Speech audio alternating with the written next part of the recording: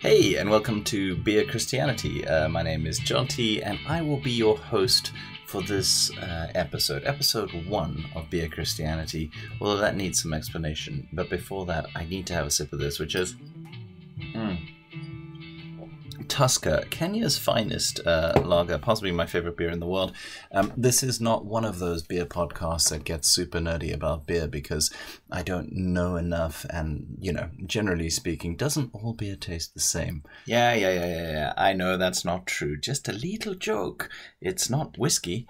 But if you do want to complain or send any kind of feedback emails, the email to send it to is, because we're going to kick it old school with this podcast, the email to send it to is beerchristianity@yahoo.co.uk.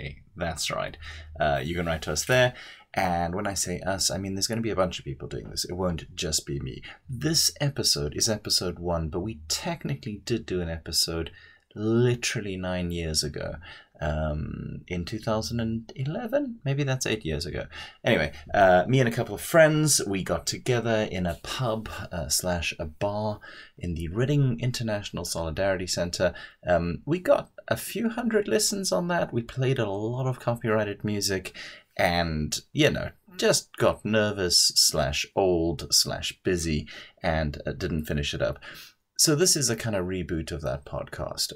Its main purpose was to kind of find a use of some of the interviews that I was doing with various Christian musicians, and also to introduce people to Christian alternative music that I liked, because it doesn't tend to get that much of an airing, and that's a shame. I like me some worship music, but I don't love all of that. I'm more of a kind of goth industrial kind of boy at heart, and I do love me some grunge, and I do love me some punk and ska and all sorts of interesting synthy stuff and EBM and industrial and all that. So that's what that was about. It's not so much going to be about this unless we can find bands who are willing to let us use their music on our show and kind of introduce them. And I have one lined up for a future interview and a future episode of this already, so I'm going to be doing that. But generally speaking, this podcast is going to be all about having a few drinks and talking about stuff that relates to faith. Some of that's going to feel really obvious. It's going to feel like episode 2, which is our real episode 1.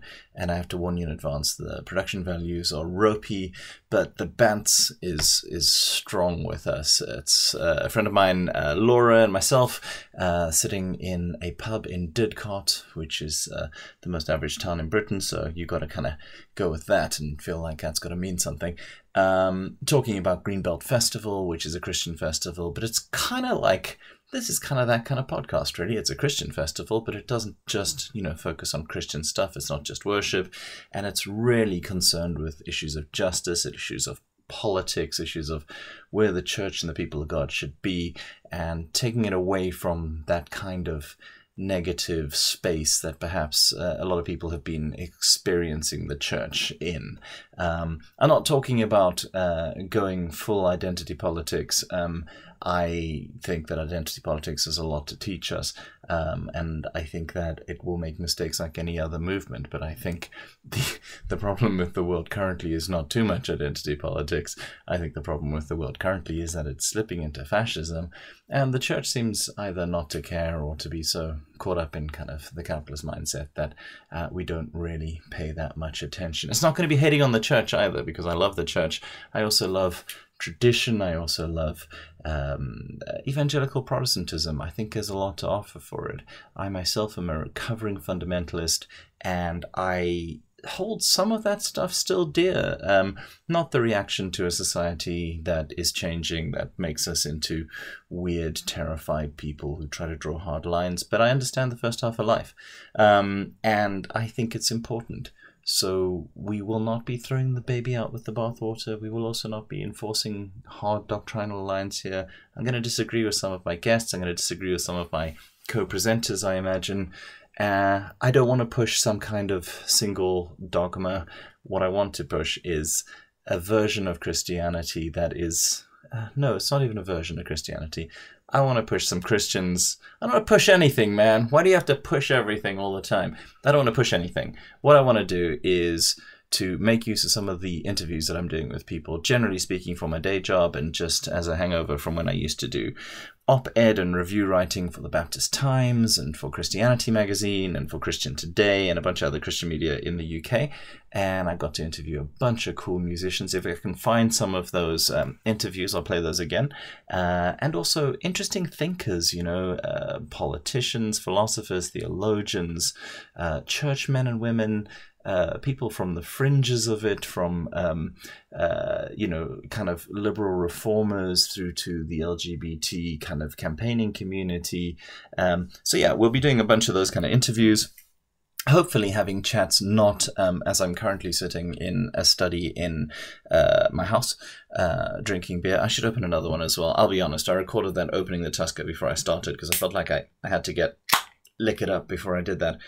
So now I'm opening, hey, let's not get nerdy about the beer, but let's also say I'm opening a Freak Aleworks Phantom Pale Ale, which is one of those ones that you can buy at Aldi. Is that offensive to beer people? I don't really know. Do you know Aldi, the supermarket, is kind of like a budget supermarket in the UK? Anyway, they always have, interesting American craft beers and pale ales and all that kind of stuff. It's probably all made in Croydon, but it is terribly nice and often very interesting. And they have really pretty cans, which is not a phrase you can usually say on a Christian podcast. So wait, I'm going to taste this. It's fruity. It tastes, red. That's what it tastes like. It tastes like it's got that kind of like ruby glow, I have no idea if it does because it's kind of dark in here. But yeah, that's a very nice beer and I like it very much. And that's the point, is I think my attitude to beer is what my attitude to faith has become, which is I really like beer. I'm not going to get all hardcore with people if they don't drink the right beer. I'm not sure that I know enough about it to really enforce that. I do know that some beer is probably a lot nicer than other beer, and I also think there are, ways to drink it and excesses that we can go to. And I'd like us to be a little bit more chilled out about beer. I'd like us to be a little bit more open and welcoming to people who are new to it or people who have different tastes from our own. I would like us to ultimately allow more people to get an accurate picture of what beer is so that it can find its way into their hearts and they can accept it as their personal Lord. No, wait a minute. I think I've taken the metaphor too far. Anyway, the point is there will be cool stuff in this podcast. There's going to be, generally speaking, I think the format we're going to take is we're going to be going into a pub with myself and a few of my friends. You will hear ordinary pub noises or bar noises or wherever people drink. We may drink by the river. We may drink in a car park. These are traditional places to drink.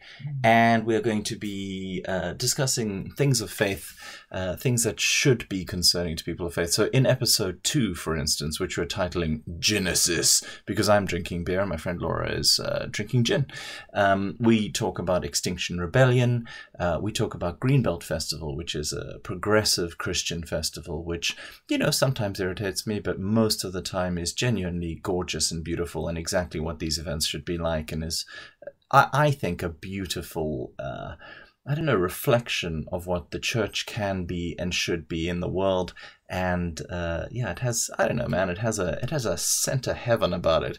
And I mean, don't get me wrong, I'm not a hippie. I'm an aggressive individual who, goes to Hillsong. I'm one of those guys, but, I do really love that festival. So we're going to be talking a little bit about that because Laura had never been before. And she got to hear people like Nadia Bolz-Weber. That was really very cool. She got to hang out with Extinction Rebellion, and we talk a little bit about what the purpose is of an organization like that, what it's like to go to one of their meetings, and also just why Christians should actually give a rat's ass about the environment and about activist organizations like that. So you got a 42-year-old, that's me, and you got a 24-year-old, that's her, who'll be talking about it in episode 2, which is really our first kind of proper episode. And there's also an interview with Harry and Chris, who, if you don't know them, you should do some pre-listening so that then you can be super excited about hearing them. Peppered through the, I think it's about an hour and 5 minutes long. It's long, I know, but if you've got a commute, that's kind of cool, right? Or if you want to have a long bath, or if you don't want to listen to it all. Yeah, there's kind of 3 sections in there, And it will be me talking. Again, all of the audio stuff on this I recorded just to take notes, so future episodes will have better audio. But talking to them about their recent foray into America and trying to break America, what that was like, and what it's like to be Christian comic singers and artists, and advice for aspiring artists of all kinds as well. So they're very cool guys. They're very funny.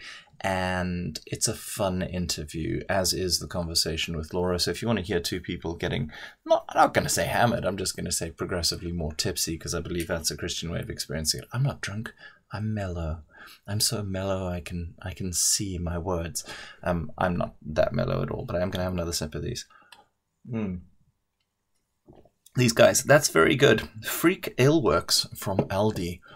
For the discerning beer drinker. I'm just picturing genuine beer people coming to this podcast and going like, why is he doing this? Because it's quite nice. But do feel free to email beerchristianity@yahoo.co.uk if you have music that you'd like us to play or to consider playing, or people who you think I should interview, or beers that you think I should drink, places that you think I should drink. I think that'll be pretty cool. Other interviews that we've got in the can. I'm trying to get permission to use an interview I did with the Archbishop of Canterbury, because that is Bants. It is the Archbishop of Banterbury. Not my joke, but I do like it. Who was such a nice guy and so smart and so very reasonable. I was talking to him mostly about the World Church. It's an interview I'm doing for a magazine I edit and for the Baptist Times online. And so it'll be going into those places anyway. But if you wanted to hear the interview in its full glory, as well as one other one that I did at at Greenbelt Festival, then you can catch episode. I don't know what episodes it's going to be on, to be honest. But yeah, it'll be there. Basically, I just want to share some of the cool stuff that I've done in terms of, well, that sounds sorry. Guys, I just want you to know how cool I am. I want to share some of the cool people who I've interacted with and the cool ideas that have influenced me. So if I can find the old interviews that I did with Richard Rohr, if you're a fan of Richard Rohr, I've got some great interviews with him. I've got an interview with Noam Chomsky. That was very cool, and I spoke to him a little bit about faith. I've even got old Kalle Larson, who I mentioned in a particularly name-droppy and pretentious section of episode 2. I've got, I don't know. In fact, if I'm honest, I would love to play you something now, because you've gone to all the trouble of listening to this thing, and it's, several minutes long, and it just seems right that, I give you something worth listening to. So I had a search for Richard Rohr. This is the magic of radio / podcasting. I've dug out a power cable for an old laptop so that I could fire it up, so that I could find some of my old stuff. I tell you this mainly because it was amusing, because I forgot to feed my wife, because I had cooked something and just kind of left it in the oven, and I got totally distracted. So that is cool, but also not as cool as interviewing Noam Chomsky when you have just been in a hot tub that you owned for about 2 years, one of those inflatable ones, not a cool one, and drinking beer. So this is perfect. And talking to him about just a whole bunch of stuff. For a magazine that I was editing at the time, for Baptist Christians in the UK. And he was very cool, as you can imagine. Noam Chomsky, if you haven't read him or listened to his talks, you really need to get into him. Is he the most influential? I don't know, one of the most influential intellectuals of the 20th century, and I'm terrified about what's going to happen when he dies, because he's so smart and so right about so many things. So, Chomsky, a sweetheart. I found an interview with him, and I'll play you a bit of it now, just so it feels like there's, something worthwhile in this. You're not going to get the full Beer Christianity experience, because you're not going to have a bunch of people kind of just shooting the breeze, but you can get some of it in the form of this interview. Also, it turns out that Christian nationalism has not gone away in the time since I interviewed him several years ago, which is deeply, deeply depressing. We see the rise of Donald Trump. We see the rise of the MAGA hat being worn by the Christian, which I mean, I'm not a theologian. I'm not going to say it's the abomination that causes desolation, because I think it's a big statement, but I would say it is an abomination, and I don't get it. So, yeah, weird. Anyway, here's Noam Chomsky, who is not, as far as I know, a Christian, but is a very, very smart man. Hello? Hi, Professor Chomsky. Yes, speaking. Thank you so much for taking the time to speak to me. I really appreciate it. Just to give you a little bit of context, the topic is generally on borders and nationhood in the context of immigration, the perceived EU migration crisis, and that sort of thing. Okay. I'm writing for a Christian audience here. From your knowledge of Christianity, does it seem like Christianity should be a religion that promotes internationalism, considering that it has this idea of being a universal religion? And if so, what do you make of kind of Christian nationalism? Well, there's no kind of nationalism that I'm particularly sympathetic to, although, as I say, I think people have both a right to maintain their own cultures and national identities without conflict and without violence, without infringing on others. Christianity can be many different things, and in its 2,000-year history, in fact, it has been many very different things. Even in recent years, Christianity has taken many different forms. So, for example, when under Vatican II, the Catholic Church returned to the lessons of the Gospels, which kind of radical pacifist, and had in my view, an extremely beneficial impact on large parts of Latin America. It frightened power. In fact, the United States officially takes credit for having helped destroy liberation theology. Officially. It's in the, I'll give you the details if you like. But it was a very positive force, now being revived to a certain extent by Pope Francis. On the other hand, George Bush and Tony Blair appealed to Christian values when they carried out the worst crime of this century, invading Iraq. In fact, George Bush declared that he was doing it at the command of his Lord. Well, that's another form of Christianity. Absolutely. A final question. The rise of certain worrying trends of right-wing nationalism in Europe and in North America. A lot of Western democracies seem to think that they're immune to a kind of ultra-nationalist nightmare like we saw in the mid-20th century. Would you say they're right in being dismissive of that danger? No, I don't think. I certainly would not. In fact, it's not just right now. About 15 years ago, in a book, I happened to quote an article by a leading historian of modern Germany, Fritz Stern, who was a refugee from Germany, fled in the 1930s to the United States, became a very prominent historian of Germany. He wrote an article in the leading establishment journal, Foreign Affairs, called, in which it was about Germany's descent into barbarism, the transition of Germany from the peak of Western civilization in the 1920s to perhaps the depths of human history in the 1930s. But it's an article that's worth reading, because as he made it very explicit, he said, I now fear for the country that gave me refuge from Nazi Germany. And in fact, right through the article, every reference is a reference, often not so oblique, to developments taking place in the United States. He's not saying that the United States is Weimar Germany, but he's saying there are things we ought to be wary about. And in Europe, even more so, very much more so, in the rise of the ultranationalist parties throughout Europe. a very frightening phenomenon. This is not ancient history. Actually, I'm old enough to remember it personally. That is Noam Chomsky talking to me in 2016. It is now 2019. It is, September, October, around there.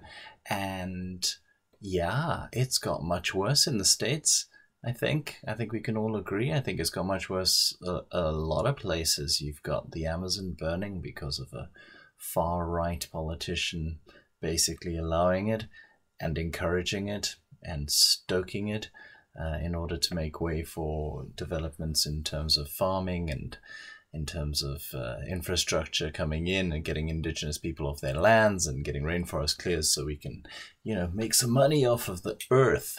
Yeah. And you've obviously got President Trump doing his thing with his guys beating up people. And yeah, it's all just a little bit horrifying. And yeah, Chomsky talking about it then, obviously. And I find it troubling. And I think it's something we need to pray for. I think I keep on hearing this. Boris Johnson just, got into power in the UK. And I hear a lot of Christians going, well, instead of complaining about him, maybe you should be a good Christian and you should pray for him. And I think that's cool. I think if you are going to be doing the same kind of rhetoric if Jeremy Corbyn gets in, and if you did the same kind of rhetoric about Obama or freaking Clinton even, and these are hardly left-wing people, if you can find it in your heart for them, then I guess, yeah, I take you seriously. If, however, you only think we need to just accept it that God puts these leaders into place when it's the leaders you like, your opinion is, well, it's hard to respect. Let's put it that way, when it's that kind of relative. Myself, I think, yeah, we probably need to pray for them all the time. I think most of them are probably not awful people, but there are some who are. And I think we also need to remember that we as Christians have a responsibility to get involved in society. We do not get to be apolitical. We do not get to pretend that we're above all of that. If we care about our fellow human beings, if we care about the stewardship God has placed in our hands of humans and of our planet, then we have to get involved. And I think, personally, the Christian distinctive is to stand against hatred and against power. Maybe not all power. We'll address that in another podcast.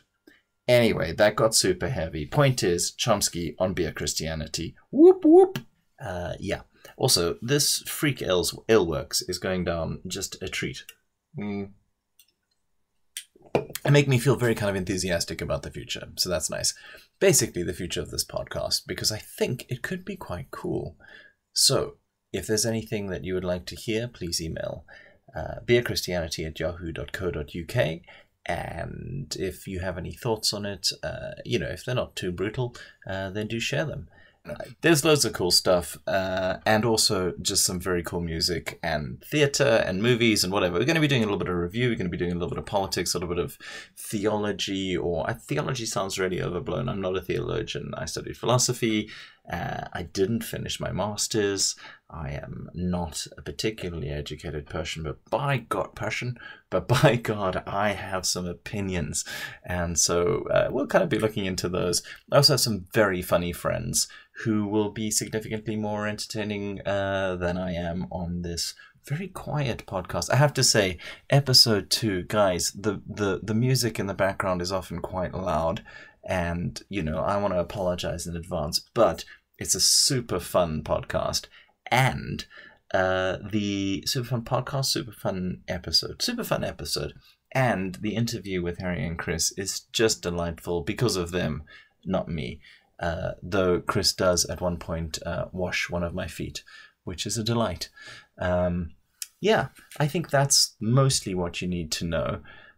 If you subscribe to this, I looked at some advice kind of videos and stuff like that on doing a podcast when I wanted to do this or redo this.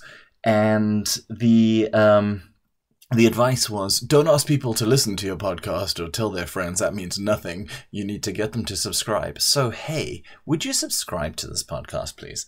That would be grand. And do email and tell me what you thought and give me some suggestions. That would be radsky. And I will see you at episode 2. So, Only remains for me to say that Tusker Lager does not sponsor this show, but gosh, it would be lovely if they did. And I wanted to be a little bit nerdy about beer, and so I checked out their Wikipedia page, and they say that it's owned by East African Breweries, which is an imprint of Diageo, which is unfortunate. It was set up in 1922. I just know it as that beer that you drink when you're in Kenya, and it's just super great, a little bit sweet and really lovely. What do you call that stuff? The slogan on the back of the T-shirt I owned of Tusker, because I like it that much, was Bada Yakazi, which means for after work, which I think is a very responsible attitude to beer. If not super fun, because hey, it's always 10 a.m. somewhere. But there's also, they have a new one now, which I can't pronounce because I'm going to say because I've had a few beers, and also because I don't want to be accused of either cultural insensitivity or cultural appropriation. But it means my beer, my country, which, could be taken kind of MAGA. I know that. Anyway, so that's the end of episode 1. Just to tell you basically what this podcast is going to be about. Love it if you could spread the word. Love it if you could subscribe. But really, you haven't heard what it's mostly about until you listen to episode 2.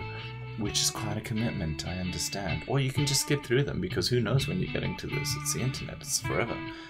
I hope you have a delightful day/evening/commute wherever you're listening to this, and thank you so much for listening.